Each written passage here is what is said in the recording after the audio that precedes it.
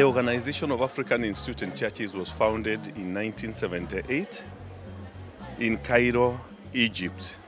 The African independent churches is starting to work on reaching out other churches in the ecumenical movement. And the interactions now and fellowship with mainline churches is very cordial. The founding of African independent churches was a protest, first of all, for local control of access to divine, and also for independence of African states, land, and also economy of the countries. But more importantly, propagation of culture.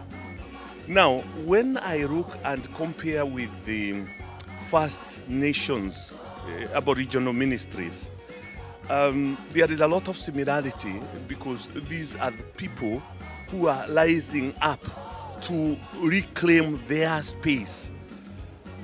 And talking about the space is not just a space which we can call a place to feel at home, but a place to feel that you belong.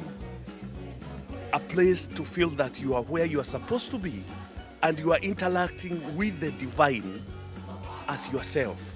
When I look at the relationship between the United Church of Canada and the Aboriginal ministries, I see a lot of solidarity from United Church of Canada to the Aboriginal ministries, and that seems also to have strengthened the Aboriginal ministries' willingness, to give their stories without fear. Your gifts to the mission and service of the United Church of Canada help to support programs like this one. Thank you, and please, continue to give.